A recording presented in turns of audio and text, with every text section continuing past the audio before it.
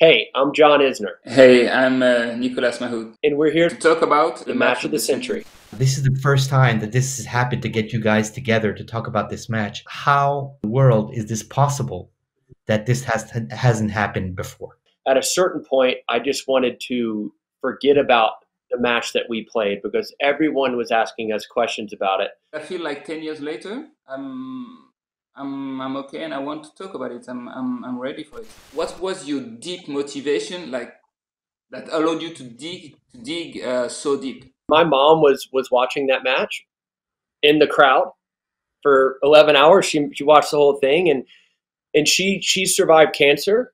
So really, she's always been my biggest inspiration. I knew that no matter how difficult tennis seemed, it wasn't as difficult as what she went through. So that was a huge source of inspiration for me. I wanted to prove myself and prove to others that I was tough. And also, like John said, my mom died in 2005. When I was young, she was telling me that when I play tennis, when I do something and I feel tired or feel the fatigue, I can go over the limit. There's something behind the limit. And then, well, I was thinking about her, and I said, well, this is the time, this is the moment you can show her, and she will be proud. So there's, I think, you have the pretty much the same thing. That's really cool. I might have slept 2 hours, and it was a bad 2 hours. And I woke up on that third day not feeling good at all. And then I went to the practice courts, and I saw Nico warming up, full of energy and full of beans. And I'm like, crap, this guy is just not gonna, he's not gonna give an it. That just showed me that like I needed to match you again, and that's what I was trying to do. I slept so bad, like I had to sleep 3 hours. I couldn't stop thinking about that match.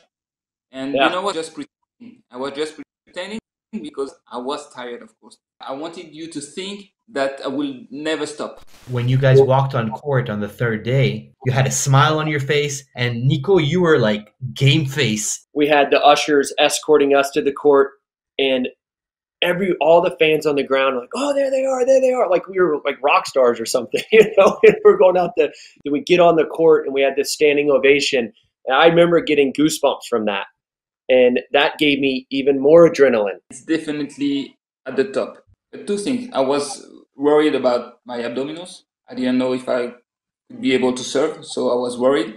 And also, the only concern I had is, okay, we played 7 hours the day before.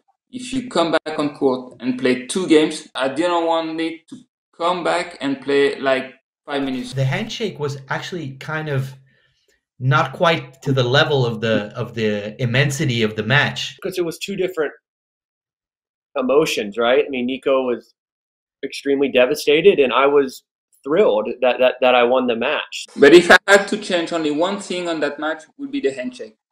Because I think we deserve something better, I would say, after this match.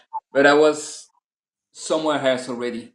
After we played, we just became such good friends. And it's just because of that match.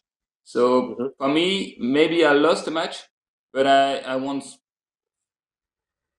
by many ways much more. Yep. No, that's very nice, Nico, and we don't just say that to make the story seem cooler. He's an incredible guy with an incredible family, and we've both gotten to enjoy really getting to know each other since that match.